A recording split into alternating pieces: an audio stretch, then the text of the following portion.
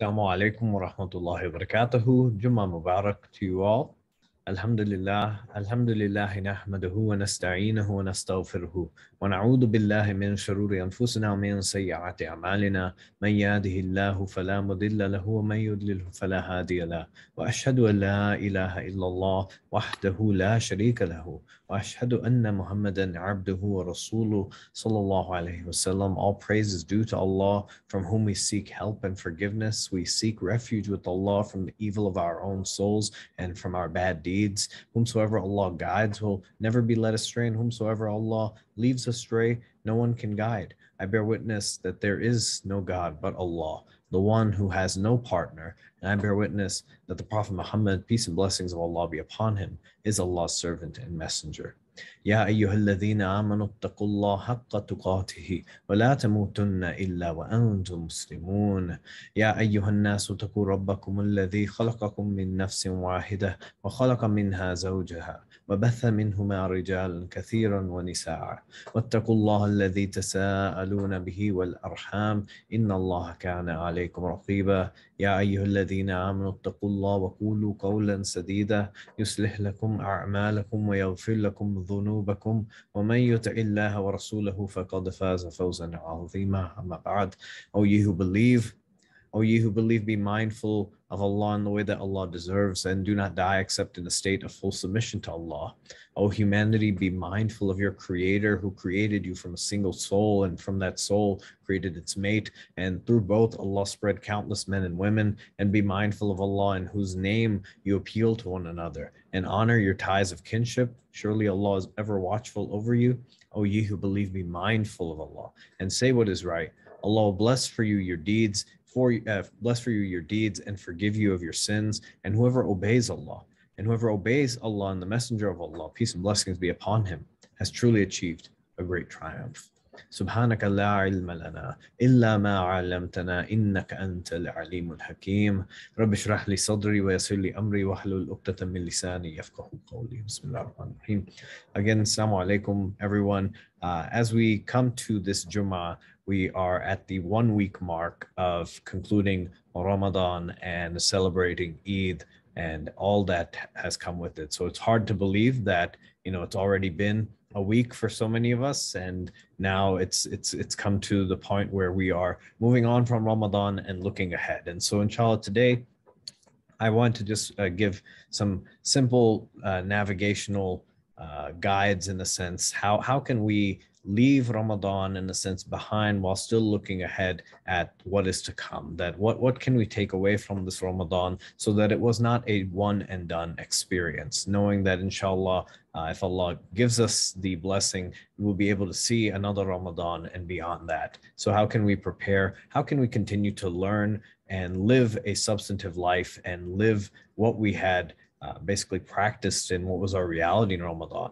And so, as I mentioned, it may feel just like yesterday. We were welcoming the blessed month and getting excited for everything, whether we're able to fast or just in general experience community, or if we were just on top of our game in other regards. So there's so many different things that may have come up in Ramadan. And now we may be at that stage where some of it may feel like it's waning. We might be waking up a little bit later. We may be struggling with the times that we're praying. We might be struggling with other various things. And so it may feel like that all that we were doing in Ramadan seems to be coming like it's being undone, or it's unwinding in some way, shape, or form. And so what we want to do, inshallah, in this khutbah, which I've titled Beyond Ramadan, is to not forget the lessons that we have learned in Ramadan, but to be able to take exactly what we had learned and looking beyond just the month, so that we're not just caught up in nostalgia and saying that, oh, we were doing this, we were doing all this stuff, and looking backwards and saying that, well, we're not as good as we used to be over here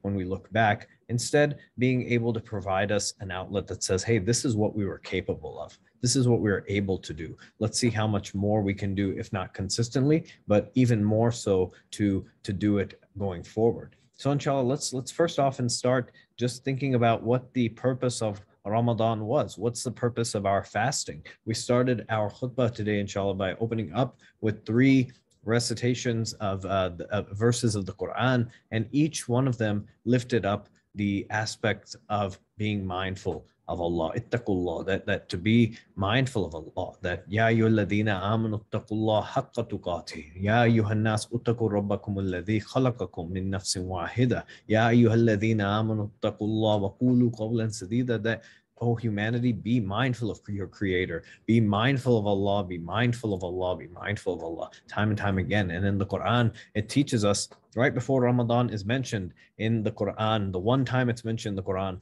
fasting is told that it is prescribed for us as it was prescribed for those who came before us, so that we may change, we may attain God consciousness, لَعَلَّكُمْ تَتَّقُونَ, that we may be people who are conscious of God, mindful of Allah, that we are fearing in a sense of being in awe and being aware of Allah. So this comes in part and parcel with the fasting that we were doing. The fasting that we were doing was not just caloric loss or abstaining for food or simply to maximize our rituals and just to empathize with those who don't have any and just call it a day. The fasting was supposed to be one that removes us of the physical nourishment that we need to make us aware of the spiritual nourishment that we need, and that actually gets us through the day. And so Ramadan's purpose in and of itself was not just to lose the pounds or lose the calories or to just maximize the number of rituals or prayers that we do or our spiritual stat sheet. We talked about how the Prophet ﷺ lifted up that there's people who go through Ramadan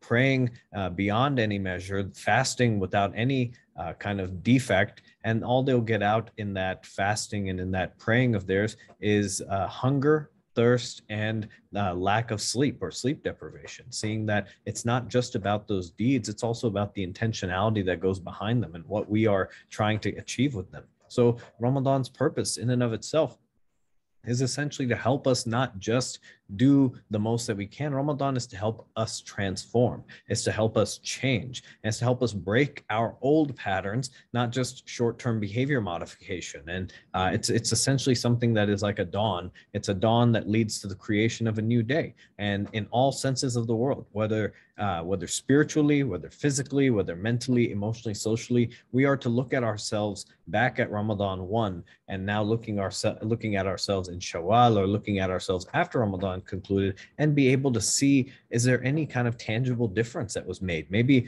I'm not 100% transformed in what I used to be like and now what I'm now, but maybe there's something that I left. Maybe there's something different about me back then and now. And how are we going to know that unless we evaluate ourselves and be able to ask ourselves and interrogate ourselves those questions rather than being caught up in just the statistics aspect of it? So we want to be able to sit with ourselves, to learn from not just who we are, learn about who we are, learn who we were and where we are now. And as such, in the mystical tradition of Islam, once we come to know who we are, where we are, we come and draw closer to Allah. When we were going through Ramadan, we weren't just learning to, like we said, become perfect in all of our rituals and our deeds. We learn self-restraint. We learn how to hold back our appetites, that which we physically need or we physically say that we need, and we replaced it with that which spiritually gets us through, which substantively helps us get through when we aren't nourished in a physical sense. So we don't just go through Ramadan shedding all that we came in with and become completely different people. Instead, we build off of what we learned. We come into Ramadan with certain predispositions. We build off of those predispositions. We unwork some of those predispositions, and we change based off of what is there. We don't just come in, blaze everything to the ground and say we're going to start completely new. No, we have certain things that we need to reconcile with, certain hurts and harms that we've done to other people or to ourselves that we need to be able to sit with and reconcile with, certain bad habits that we have that we're not just going to completely erase, but learn how to not just correct that bad habit, but be able to use it as a teaching moment. And so we don't just become totally different people. We build off of what we learn. We see what we did well, we improve, and we find a way to do better. And at the end of the day, we do it for no other reason but for the sake of trying to attain closeness to Allah. And so while in Ramadan, though we might not realize it, we actually do more of what we were created to do. What we were created to do was to worship Allah. As the Quran says that, we have not created humanity and the unseen and the jinn and all this, but that they may worship Allah. And so This worshiping is not just that which is done on the prayer mat. This is the worshiping that happens when we serve the poor and the needy, when we break bread with people in community, when we keep ties of kinship, when we check up on one another, when we are restraining our egos, when we are abstaining from gluttony, when we are holding our egos in check, when we are holding our anger in check, when we are reflecting on Allah's qualities, when we are in community, but not just for the sake of celebration, but for the genuine sake of being there as a reminder of Allah's blessings. And so when we're at this juncture now, as we come past Ramadan, just under a week past Ramadan, we look back and we want to evaluate ourselves. Have we become more God conscious? If not, the journey doesn't end with Ramadan. It keeps going. How do we make it count? So what I want to lift up for us today, inshallah, are some questions for us to ask as we are, as we navigate past Ramadan, but being mindful that inshallah, if Allah wills and inshallah Allah does will, we are able to see another Ramadan and being able to reap the benefits of that. But some questions that we can ask ourselves, and this was sourced and provided earlier this week as we concluded Ramadan through our Muslim Space Instagram social media campaign. We do mental health Mondays, we do spiritual care Sundays sometimes, and this was one of those posts. And I just feel it's helpful just for us to rehash this and to be able to sit with it for a little bit, to think about where are we going to go from here. So as I mentioned, with Ramadan ending, we might feel that we were in a groove and we were doing real good. We were waking up every day, or we were like just hitting all the different marks and metrics, and we felt really satisfied. Other people may not have felt that way. We may have felt that, we're just kind of trudging along. But regardless, however it may have felt, at the end, we need to be able to sit back and reflect whether it went well, whether it didn't went well, and what can that tell us for our days going forward. Because as I mentioned, our spiritual journey doesn't start and end with Ramadan. Our spiritual journey may be amplified by Ramadan. It may take a hit during Ramadan for some folks, but it continues in the month after. So what can we do in being able to do some of that patchwork, in being able to do some of that reflection and introspection to make these days just as, if not more substantive, inshallah, than we had in Ramadan? So first and foremost, we want to ask ourselves, when we have lifted up the verse of the Quran that says that you were prescribed fasting, that you may become God conscious, that you may become aware of Allah, that you may become mindful of Allah. Do we feel more mindful? Our first question here. Do we feel more mindful? Asking ourselves, what is our relationship with Allah after Ramadan? What was our relationship with Allah from the time we started Ramadan up until now? And be able to chart that, thinking, how was it? How do I evaluate that? Just sitting with yourself and asking, did I have a good relationship with Allah? Remembering that fasting was prescribed for the sake of giving more mindfulness and consciousness of God. And Ramadan being a month that was marked by fasting and a time of revelation, or a time of connection, of divine connection, it asks us, it begs the question, how are we and God doing? And it's okay if there's that part in the question where it feels awkward. It's like, I don't know if we're in a good place. I don't know if we're in a good place. I think I'm in a working relationship right now. I don't know if it's as, if it's as, just silver lined as people may assume it to be, or as just perfect as people may think. It may be in a tough spot, but we won't know, and we won't be able to be conscious of God. We won't be able to be mindful of Allah. We won't be able to be mindful of our relationship with Allah unless we have that honest evaluation. So asking yourself, do I feel more mindful of Allah in the everyday actions I do, not just when I'm eating, but when I'm going outside, when I go to work, when I am meeting with fellow friends and everything, when I am sitting with my family and eating, when I'm, just starting the car and driving, when I'm doing anything, grocery shopping, am I mindful of Allah? Does Allah occupy any of these mundane parts of my life, or have I continued kind of without thinking about Allah? So I want to evaluate that and think about what can we do to just push ourselves a little bit better. That maybe it may be that no, we're not thinking about Allah in any sense of the word. We're not thinking about Allah any tangible way. And it may just be that it's just that we need to say our Bismillah. We just need to say, Alhamdulillah. We need to just incorporate Allah into the minutia of our lives. And so asking ourselves that question. Number two, what is something that we did or that we started in Ramadan that we can keep? For many of us, In Ramadan, it may be that we started fasting. It may be that we started to pray in congregation. It may be that we started to pray on time, or we started to do all these different things. And, whether we realize it or not, we may have done quite a few things that we did in Ramadan that we usually don't do. And so they don't need to only be things that we do in Ramadan, whether it's fasting regularly or praying regularly or giving charity regularly or seeing our family or even just being mindful. No matter how small or insignificant that we think, the Prophet ﷺ taught us that the best deeds are those which are done consistently and done moderately. But what are some small things that we may have done in Ramadan that we can keep? Just some small little things that we knew we were going to be a little bit more mindful of ourselves while we're fasting. Why does it have to stop with that? Why does it have to be only when fasting we need to hold our tongue back? We need to restrain our anger. We need to abstain from that which may be harmful from us, or we started to check in with our relatives. We started to call our parents. We started to do all these different things. Why does it have to just stop with Ramadan? Asking yourself, what can I keep doing? Because in actuality, it's absolutely applicable at all other times of the year. The third thing, what is something that we stopped? What is something that we stopped doing in Ramadan that we can completely start to leave off or taper off from?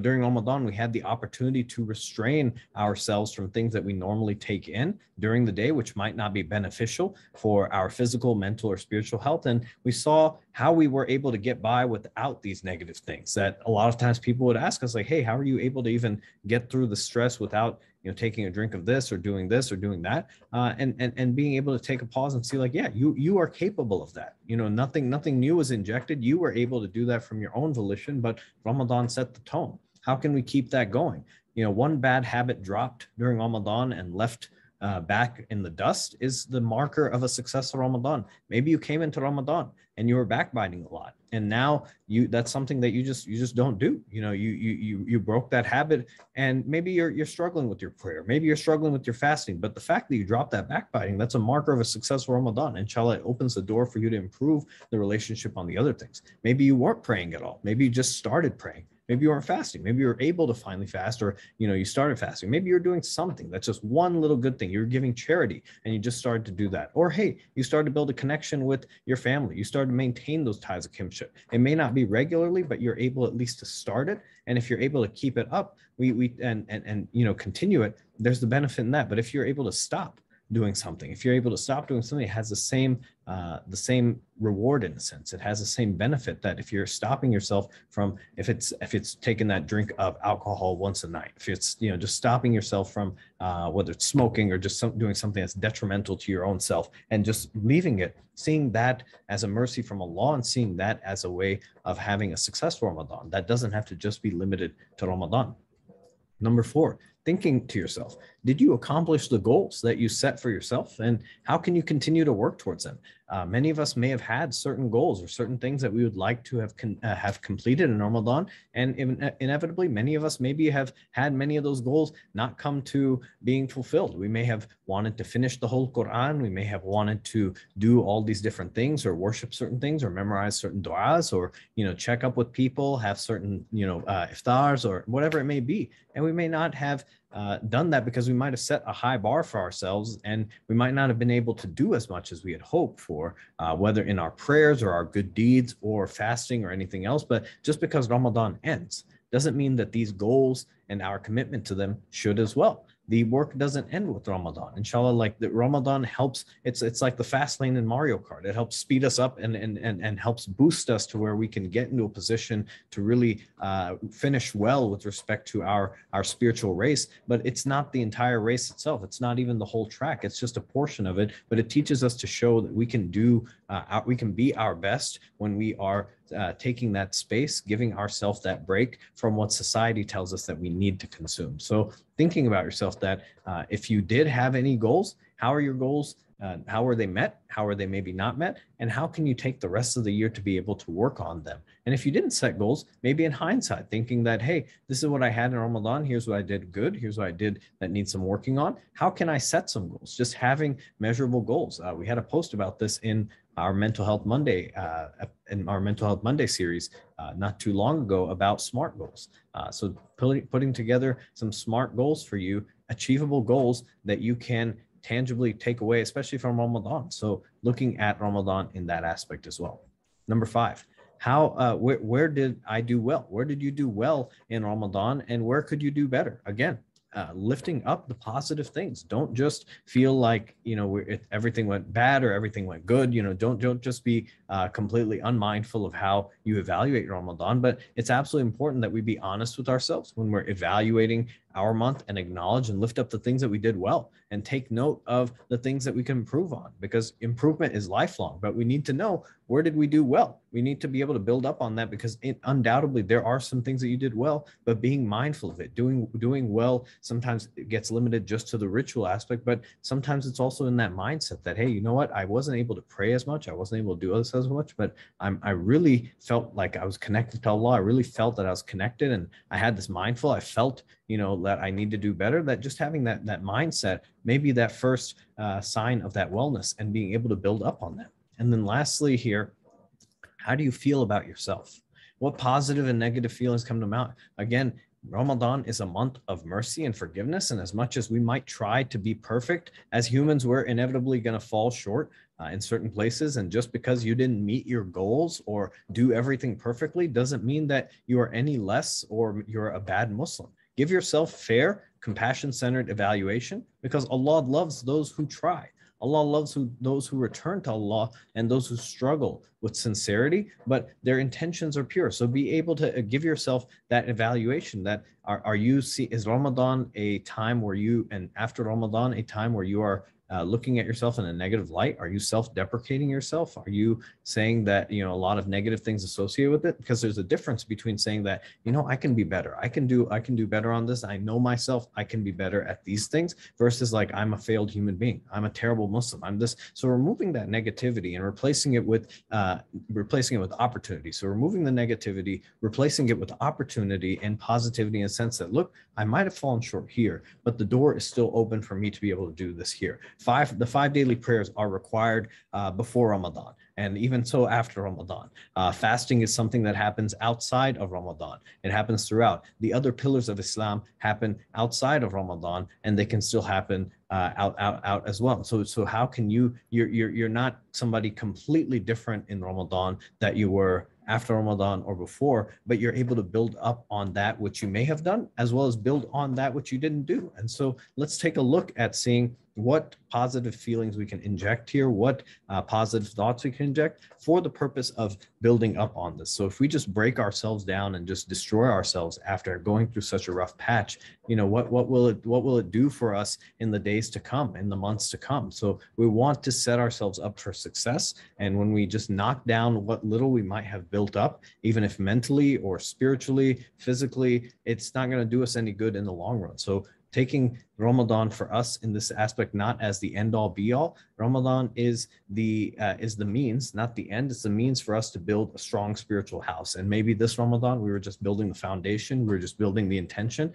And inshallah, in the months to come, in the days to come, we can continue to build upon that. And the Prophet ﷺ taught us that any supplication that we lift up in every day and night of Ramadan, every servant amongst humanity has a supplication and prayer that will be answered. So there's something that we may have been praying for. There's something that we may have called to Allah that we may not have seen come to fruition, but the Prophet ﷺ teaches us that there's something that will be accepted, something that will be answered. And when it's something broad in a sense of guidance, or if it's mercy or compassion, we may see that from unexpected sources. So inshallah, as we close today, I just want to lift that up, that however your Ramadan went, whether it was the best Ramadan ever, especially after a pandemic and being able to come and see people in person, or whether it was another isolated, difficult, struggling Ramadan, wherever it was, you as a person are not just defined by that Ramadan. That Ramadan is not the end of your story. That Ramadan is an opportunity. And maybe we were able to make the most of it. Maybe some of us were not. But now that we're looking back on Ramadan,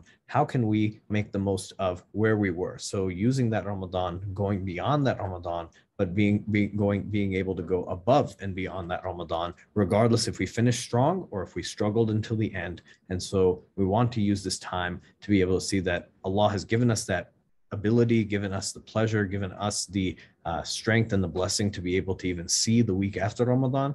our change can begin today. It can begin right now. So whether we miss those prayers, whether we miss those fasts, whether we missed whatever it was, the opportunity to change how we talk to each other, to remove the curse words, to not backbite, to do any of that stuff, to even just be mindful. If we didn't do that up until now is the time to even start on the blessed day of Jummah, to be able right after this time to go ahead and start that.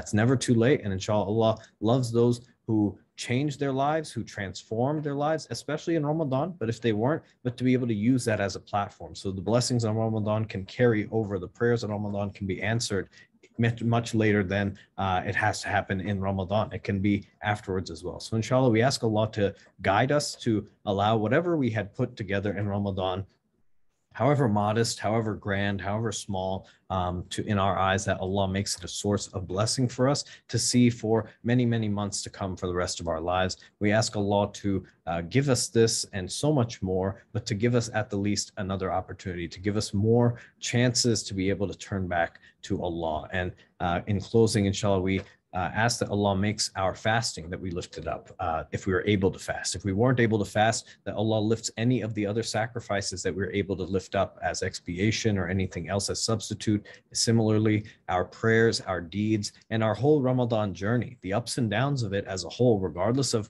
where we are, where we were, or who we were, that it was lifted up as a means of purification, reflection, and connection, correction, and redemption, and to remind us that all of this was for Allah, and all of this continues to be for Allah, as Allah teaches us in the Quran, saying that, say, indeed, my prayer, my rites of sacrifice, my living, and my dying are for Allah, Lord of all the worlds. And that we ask Allah to show us, to allow us not just to witness another Ramadan, but to be able to make the most in between this time from one Ramadan to the next, and to be able to benefit from this in between space, inshallah. And that we are not only to just be those who witness this time, but to be able to return to Allah during this time, to benefit during this time, and to experience it fully for the sake of becoming God conscious. Allahumma innaka afoon kareemun tuhibbul afafu fa'fu anni. That, oh Allah, you are the best forgiver. You love forgiveness, and so forgive me. We say this dua in the last 10 nights of Ramadan and even before, and we say it again here today because the forgiveness is always needed. And as our father Ibrahim alayhi salam said when concluding and raising his Kaaba, his dedication to Allah with his son, we too close this supplication, we close this khutbah with a dedication of our own, and with some of the du'as that Ibrahim alayhi salam had lifted up for us, that Rabbana taqabbal minna innaka antas samiul alim. Our Lord, accept this from us, accept this service from us, for thou art all hearing, all knowing. Rabbana waj'alna muslimaini laka wa min dhurriyyatina ummatan muslimatan laka wa arina manasikana wa tub alayna innaka antat tawwabur rahim. O Lord, O our Lord, make us Muslims to you, make us those who submit to you, and make us from our descendants a nation that submits to you, a Muslim nation that submits to you, and show us our rights of worship and accept our return to you, accept our repentance to you. Indeed, you are the one who accepts, who loves repentance, who loves returning, the most merciful. Rabbi ja'alni muqimus salati wa min dhurriyyati Rabbana wa taqabbal du'a. My Lord,